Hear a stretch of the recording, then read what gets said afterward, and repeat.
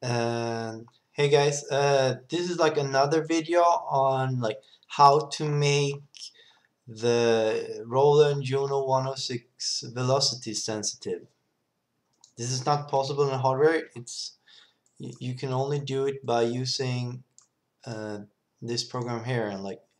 And if you want to know how to set this up, just check my other video on Juno 106. But listen to this.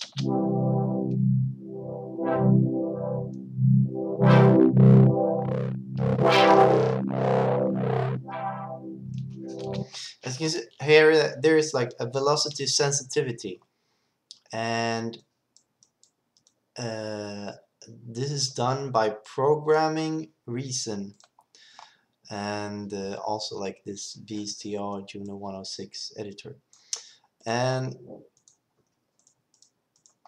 the thing how to make it is by using a Thor patch, which you first you start create a Thor patch, and initialize it.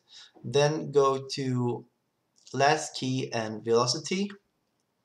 Then put it on max 100. Then destination CV output 1. Then flip back around. Put the CV1 into the CV in of the external MIDI instrument. And right now I'm controlling the voltage control amplifier, I think it's called. And we can watch, if I play this here, you can watch this fader.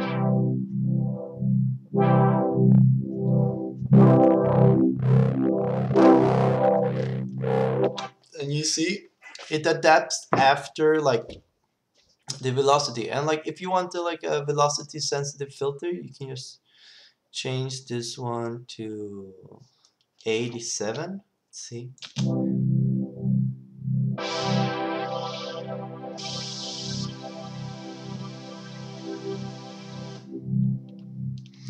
And there you have a velocity sensitive Juno 106. It's pretty cool. And yeah, I was also using the outlet theory to make the chords. But yeah, that's how you make the Juno 106 from Roland velocity sensitive. And yeah.